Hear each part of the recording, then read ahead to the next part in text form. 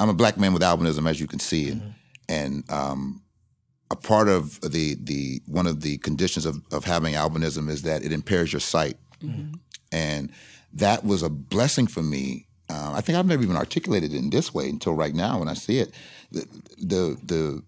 Wow, glory to God. The blessing of being born with albinism and having this what some consider a handicap of impaired vision allowed me to get bussed out of South Central to go to school in Hollywood. Oh. And that led me to a different group of friends other than the cats that I was hanging with in the neighborhood. And those friends were Latin, those friends were white, those friends were Asian, some of them were Polynesians. The list goes on, right? And different cultures and all that. It exposed me to a whole nother side of life. You just spoke about the good things that albinism brought you, but what were some of the challenges that you had to deal with growing up? And did you experience racism in a different type of way? Oh, yeah. Well, the challenges are rooted in ignorance. And I think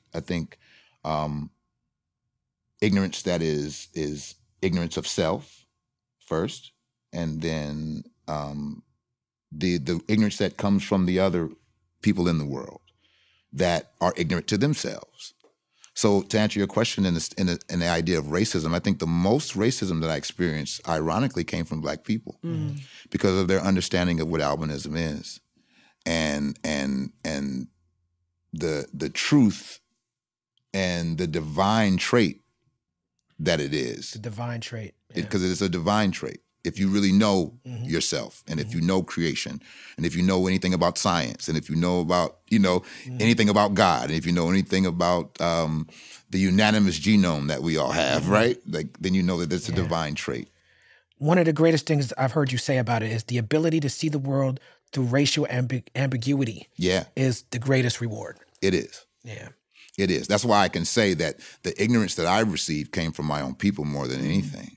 And then early on in life, and then that it was a thing of self-discovery based off of that, because one thing that I was taught that I hold very dearly is that in order to be it, you first have to see it. So in my case, I didn't really see anybody like me. Right. You know what I mean? That's another thing I read that you said. You said, normally when I walk in a room, I'm the only one. I'm the only one. And that's something that later on in life I grew to love. I love it now. But first off, you think you take a kid now, right? Yeah. Everything about being a kid is about fitting in and being a part of the gang. You know what I'm saying?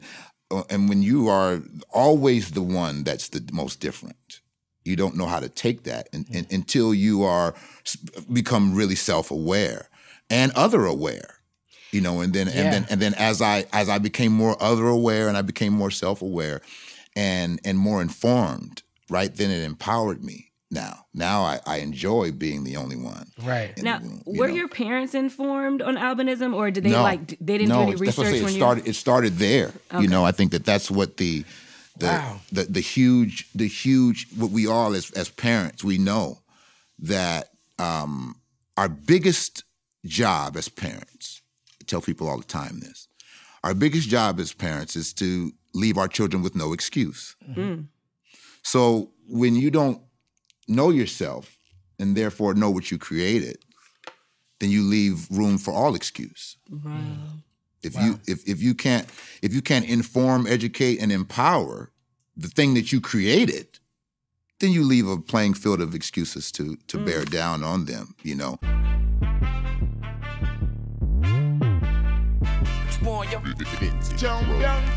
we done started. Look at what we done started. This the people party.